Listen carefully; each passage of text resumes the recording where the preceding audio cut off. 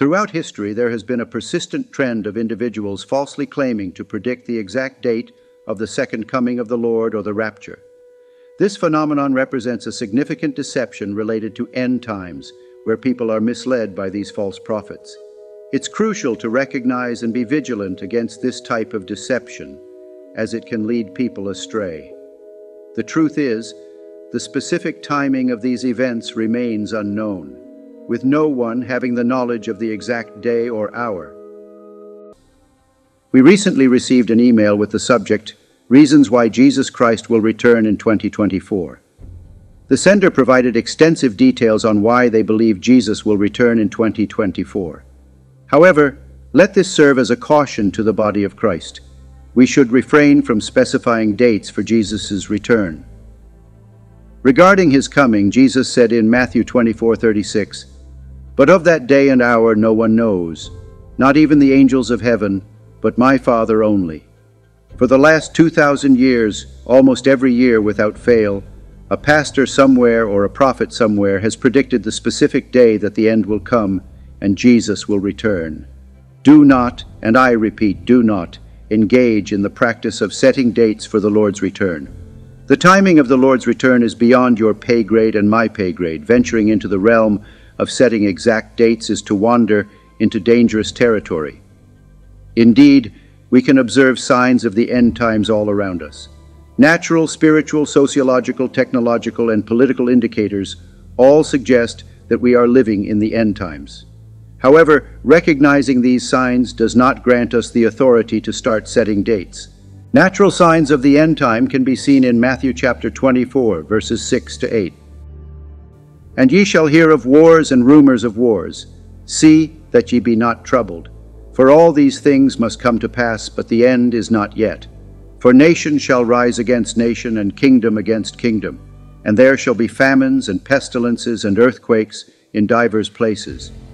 All these are the beginning of sorrows. Every single one of the natural signs mentioned can be observed in abundant measure in our world today. Moreover, there is a noticeable trend of these signs intensifying. They are akin to birth pains. Additionally, we are witnessing an increase in spiritual signs of the end times, characterized by the emergence of more false teachers, New Age churches, cultic groups, heresies, and occult practices, all of which are on the rise. Societal indicators of the last days are also evident, with immorality becoming rampant and perversion increasingly accepted. Immorality has, quite literally, become the foundation of society. Indeed, the signs of the end times surround us, yet we must refrain from setting dates. The world is undergoing significant changes, and a sense of uncertainty pervades the air. People are living in fear amid a palpable cloud of uncertainty and apprehension, partly because it often seems as if we are on the brink of economic collapse. At times, it feels as though the world itself is on the verge of ending. Prolonged exposure to news broadcasts can exacerbate these feelings, as the media tends to focus predominantly on negative stories. Turn on the news, and you'll see reports of rising inflation. Turn on the news, and you'll find central banks around the world increasing interest rates. Turn on the news, and you'll be informed of a cost of living crisis. Turn on the news, and you'll learn we're facing a significant decline in living standards. Turn on the news, and you will see nation against nation, kingdom against kingdom. Turn on the news, and you will see famines, pestilences, and earthquakes in various places. Turn on the news, and you will see people are worried. People fear what the future may hold. However, this does not mean Jesus is coming next year. You might be surprised by the number of people who have predicted the year of Jesus' return and were mistaken. Do not heed anyone's prediction. They are incorrect. No one possesses any insider information. Even if someone claims an angel revealed to them the date of his coming, they are mistaken.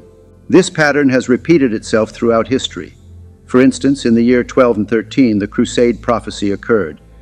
In 1988, a prophecy concerning the rapture of the church circulated widely. Edgar C. Whisenant confidently proclaimed that Jesus would return in 1988, stating, "Only if the Bible is in error am I wrong." He distributed 300,000 copies of his book, 88 Reasons Why the Rapture Will Be in 1988, to pastors across the United States for free. Eventually, 4.5 million copies were sold, and Edgar garnered a significant following worldwide.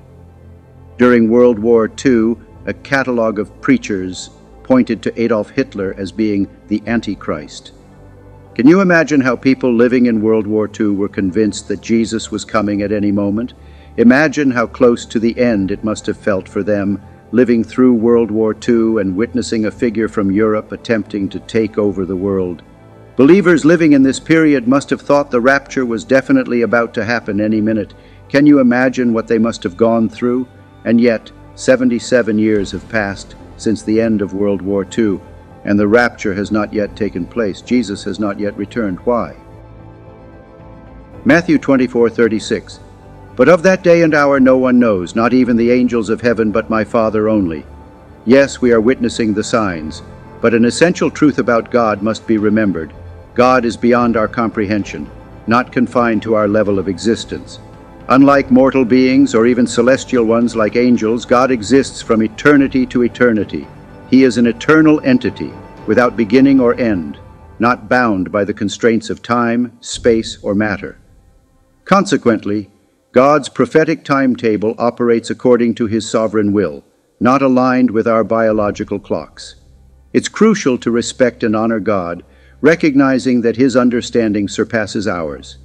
We are called to fear God, offering Him the reverence He rightly deserves. God is answerable to no one. He is known as the Ancient of Days, a title that speaks to His eternal dominion and wisdom. In describing Himself in this manner, God reveals His timeless nature and supreme authority over all creation. This understanding invites us to trust in God's timing and plan, acknowledging that His ways and thoughts are higher than ours. As we observe the unfolding of prophetic events, let this perspective guide our response: to live in awe of God's majesty, to submit to His divine timeline, and to worship Him with a heart full of reverence and trust. Isaiah 55, verse 8 and 9. For my thoughts are not your thoughts, neither are your ways my ways, declares the Lord. As the heavens are higher than the earth, so are my ways higher than your ways, and my thoughts than your thoughts. He operates in a realm higher than mine or yours. For my thoughts are not your thoughts, neither are your ways my ways. Only God knows when Jesus will return, and no one can predict the date of His coming. 2 Peter 3, verse 8. But beloved, do not forget this one thing, that with the Lord 1 day is as 1,000 years, and 1,000 years as 1 day. God is not restricted by time, a concept that is often challenging for us humans to grasp. In our lives, if something doesn't occur within a few years, we might consider it delayed or even missed. However, God operates beyond the temporal limitations that confine us. As stated in 2 Peter 3:8, with the Lord, a day is like 1,000 years, and 1,000 years are like a day. This passage highlights God's transcendence over time. He is the Alpha and Omega, the beginning and the end, the first and the last. God encompasses the past, present, and future simultaneously, rendering time irrelevant to His divine existence. He possesses an infinite expanse of time, unfathomable to our finite minds. Expanding on this, if the Lord chooses not to return for another 100,000 years, in God's perspective, that span would only be 100 days, using a literal interpretation of the scripture from 2 Peter 3, verse 8.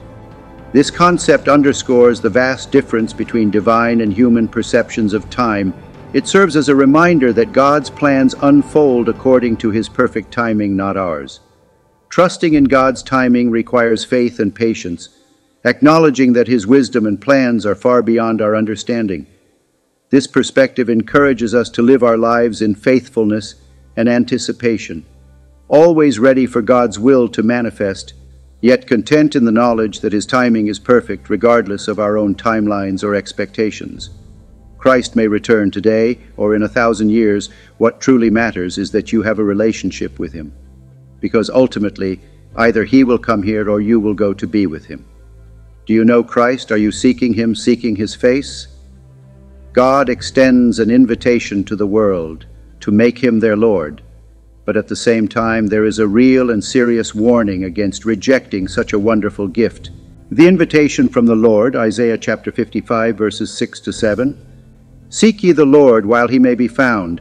Call ye upon him while he is near. Let the wicked forsake his way, and the unrighteous man his thoughts, and let him return unto the Lord, and he will have mercy upon him, and to our God, for he will abundantly pardon. My friends, seek the Lord while he can be found. Time is advancing, and with it history unfolds, inscribing its pages with events that lead us towards a significant moment forewarned by the prophet Isaiah. I refer to this warning as wonderful, and you might wonder why. The beauty of Isaiah's warning lies in its implication. God is accessible now. The windows of heaven are open, my friend. You can find God. In the Old Testament era, only the high priest had the privilege of entering the Holy of Holies, and that just once a year.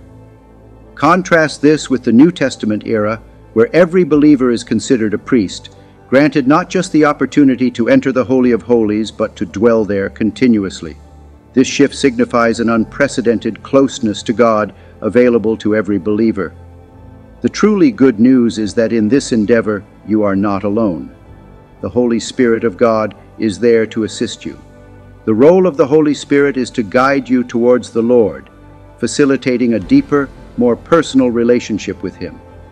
This divine assistance ensures that as we navigate the complexities of life and faith, we have a constant helper pointing us towards God's presence, enabling us to live in an intimate communion with Him. This transformation from the Old Testament practices to the New Testament reality reflects God's desire for a closer relationship with His people. It underscores the continuous unfolding of God's plan for humanity, inviting us into a life that is deeply intertwined with His presence. Through the Holy Spirit, we are empowered to explore the depths of this relationship, discovering the joy and peace that come from living in close proximity to the divine. John chapter 16, verses 13 to 14. Howbeit, when He, the Spirit of truth, is come, He will guide you into all truth. For He shall not speak of Himself, but whatsoever He shall hear, that shall He speak, and He will show you things to come. He shall glorify me, for He shall receive of mine, and shall show it unto you. Take your attention of attempting to predict His coming. Live each and every day as if He is coming today, or as if you are going to be with the Lord today. It's easy for us to become engrossed in the concerns of the world, particularly amidst the myriad distractions that envelop us. Our focus can intensely center on our jobs, families, hobbies, and personal interests, leading us to overlook that our paramount objective should be to live for God and to ready ourselves for His return. This is the essence of Jesus' caution to remain vigilant and watchful, for His arrival is unpredictable. The scenario of people engaging in their everyday activities upon the Lord's return shouldn't astonish us. Life, by its nature, progresses, marked by routine activities such as eating, drinking, and marrying. However, it is startling that many will be so absorbed in these ordinary pursuits that they neglect to consider God. This indifference mirrors the demeanor of those during Noah's era, who were preoccupied with their lives right up until the flood eradicated them. As Christians, our stance must diverge significantly. We cannot allow worldly concerns to overshadow our spiritual obligations. The devil is adept at ensnaring us in busyness and preoccupations, diminishing our capacity to ponder on God or execute His will. By distracting us with worldly matters, he aims to obstruct our ability to discern and follow God's guidance. Our culture's fixation on material wealth, social media, and entertainment exemplifies the devil's influence, bombarding us with the notion that we must constantly acquire more, achieve more, and adhere to the latest trends. These distractions hinder our focus on what truly matters, our relationship with God, and our mission to disseminate His love. The devil's strategy is to overload us with worldly cares, leaving no room for God in our lives. To counteract this, we must prioritize our spiritual relationship, dedicating time to God amid our hectic schedules. It requires deliberate effort to seek His will and heed His direction, staying aware of potential distractions. Like the days of Noah, where sin was rampant and glorified, our era similarly elevates and venerates sin. Recognizing this, we must be vigilant in our commitment to God, ensuring that our lives reflect His teachings and not the transient allurements of the world. The most dangerous thing for a person to do is to get so absorbed with this life, so much so that they forget that Jesus is coming soon. Matthew chapter 24, verses 37 through 39. But as the days of Noah were, so shall also the coming of the Son of Man be. For as in the days that were before the flood, they were eating and drinking, marrying and giving in marriage, until the day that Noah entered into the ark, and knew not until the flood came, and took them all away. So shall also the coming of the Son of Man be. The people of Noah's generation had a prophet who warned them of the coming flood, and not a single person listened to Noah and his warnings. And you know what amazes me? What amazes me is the reason why these people did not heed the warnings of Noah. The reason why these people did not take heed to the warnings of Noah is not because they were deceived by seducing spirits. It's not as if these people were lost in the doctrines of devils. It's not as if Satan came and covered these people's ears so that they wouldn't hear the message from the prophet Noah. They were consumed by the cares of this world. They were so absorbed, engrossed, and captivated by the cares of this world, so much so, they ignored the warnings of the prophet. The people of Noah's generation were busy eating and drinking, marrying and giving in marriage, and the world will do that to you. It will suck you in to make you too busy for God. The world has such a way to get you so soaked up into this life that you forget about the fact that Jesus is coming soon. Jesus will come when people are going on with their normal business. People will be doing what they always do. People will be involved in their normal everyday activities, not realizing such a momentous event is about to occur: the return of the Lord Jesus Christ. Those who live in sin will still be living in sin. Those who seek and chase after righteousness will be seeking and chasing after righteousness. This is why holy living is so important, because the day of reckoning is coming, and the world at large, just like the world during the days of Noah, are all heading towards this reckoning. The primary concern of Matthew chapter 24, verses 37 through 39 is highlighting the fact that people will be carrying on their daily business, ignoring God's warnings, just as people did in the days of Noah. But just as the flood was God's means of judgment on those people, so Jesus' return will bring judgment on sinners and salvation to His people. Aside from the fact that people will be focusing on their everyday activities, there are 5 other similarities to the days of Noah to our day today. Similarity number 1, exploding population. Genesis chapter 6, verse 1. And it came to pass, when men began to multiply on the face of the earth, and daughters were born unto them. During the days of Noah, the population grew at a tremendous rate. In our generation, we can also see rapid growth in the population. The world's population reached 8 billion in 2022, growing by 1 billion in the last 12 years, and reflecting the rapid population spike of the past few decades. With India projected to become the world's most populous country by 2023, surpassing China. While it took hundreds of thousands of years for the world's population to reach 1 billion, the world grew from 7 billion to 8 billion just since 2010, a reflection of the advancements in health, as the world is expected to grow even more to over 10 billion during the next 60 years, as the UN's Population Division of the Department of Economic and Social Affairs, or DESA, reported. Similarity number 2, sexual perversion. Genesis chapter 6, verse 2. The sons of God saw that the daughters of humans were beautiful, and they married any of them they chose. The generation we live is a generation that celebrates sexual perversion and sexual immorality. Sex is not evil or bad. It is a wonderful union that God has created for one man and one woman to engage together in the act within a holy marriage. However, our sinful nature attempts to acquire sex outside the constraints of marriage, and our sinful culture attempts to encourage us to have sex outside the constraints of marriage. The parameters of God are as following: one man and one woman married in holy matrimony, and nothing else. Similarity number 3, demonic activity or fallen angel activity. Genesis chapter 6, verse 2. The sons of God saw that the daughters of humans were beautiful, and they married any of them they chose. In the days of Noah, fallen angels came to the earth and played a very real part in this earth. And this can be seen in our generation.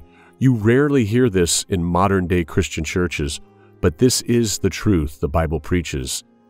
Evil spirits or demons can actually possess people, dwelling within them and controlling them. Have you ever watched the news and wondered, how can anyone do something so evil? Have you ever said to yourself, I don't understand how any human being can commit a crime so heinous and evil? A possible explanation is that the person is being controlled by an evil spirit. Don't be naive and think for a second that demonic activity ceased to exist in the Bible. In our generation, the days we live in, there is real demonic activity. I remember listening to the testimony of a police officer, and he actually stated that he became a believer in Christ when he first encountered a demon-possessed man. He spoke of one particular arrest when him and 6 other officers struggled to subdue one man. 7 officers struggling to restrain one man. He stated that the guy looked like a string bean and was the size of a toothbrush, but he felt like he had supernatural strength. 7 officers struggled to restrain one man. That is not normal. That is not natural. Do you remember that the demon-possessed man of the Gadarenes, who was possessed by a multitude of demons or legion, had superhuman strength and lived naked among the tombstones? Modern-day churches avoid the topic of demons. Jesus didn't. Yet modern-day churches just brush the topic of demons under the carpet. Jesus didn't do that. We, as the body of Christ, need to get to the point where we acknowledge the fact that demons are real.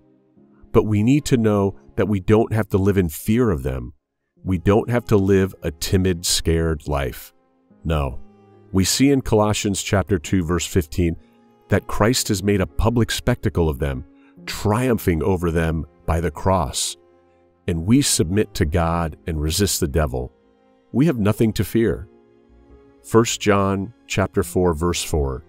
You, dear children, are from God and have overcome them, because the one who is in you is greater than the one who is in the world. Similarity number 4, constant evil in the heart of man. Genesis chapter 6, verse 5.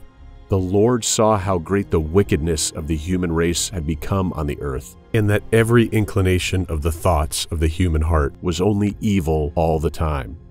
Isn't it interesting? Isn't it interesting that the level of immorality and corruption in the days of Noah competes with the days we live in? We live in a generation where people call evil good and good evil. Remember what the prophet Isaiah said. Isaiah chapter 5, verse 20. Woe unto them that call evil good and good evil, that put darkness for light and light for darkness, that put bitter for sweet and sweet for bitter. That is the generation we live in.